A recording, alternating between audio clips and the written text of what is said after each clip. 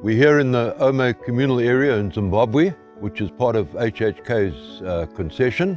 This area is a buffer zone between the community and the Matusadona National Park.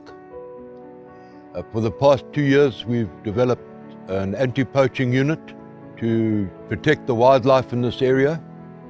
The area that we look after is 800,000 acres, a considerable size to look after. But at the moment, with this COVID and no clients, no income, we've had to reduce our running costs to an absolute bare minimum. So we have sent half of the scouts on off with no pay and no rations, which means no income. And now with the finance from DSC and the DSC Foundation, we're able to reinstate those scouts and get our operation up and running back to normal. The other thing we need to understand is that the community gets all its income from hunting, the trophy fees and the area fees to sustain themselves. And we're just not getting it at the moment with no clients.